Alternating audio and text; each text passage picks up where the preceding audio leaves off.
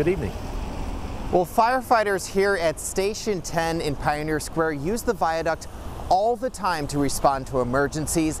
Now they're pulling out plans usually used for disaster response preparedness to get ready for the Seattle squeeze.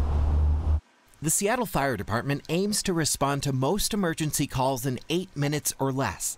Now remove one of their main thoroughfares, the Highway 99 viaduct.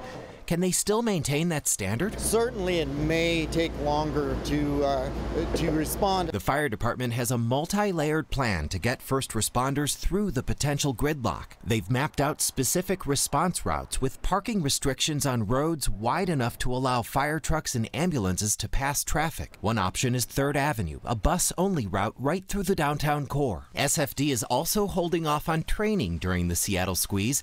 They need all their people and vehicles in their assigned fire stations ready to respond. At Station 10 in Pioneer Square, they're activating the Resource Management Center.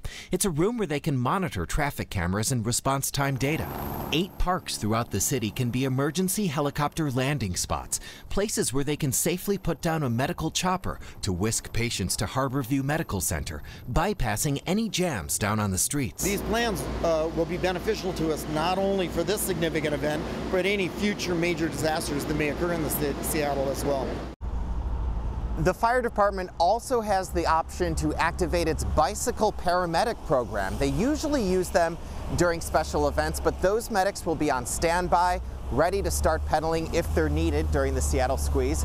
If there's one thing drivers can do to really help out firefighters over the next few weeks, it's to pay very close attention to sirens and lights. Make sure to pull over to the right side of the road to let them pass. Firefighters say they cannot stress enough how important that is to keeping swift response calls.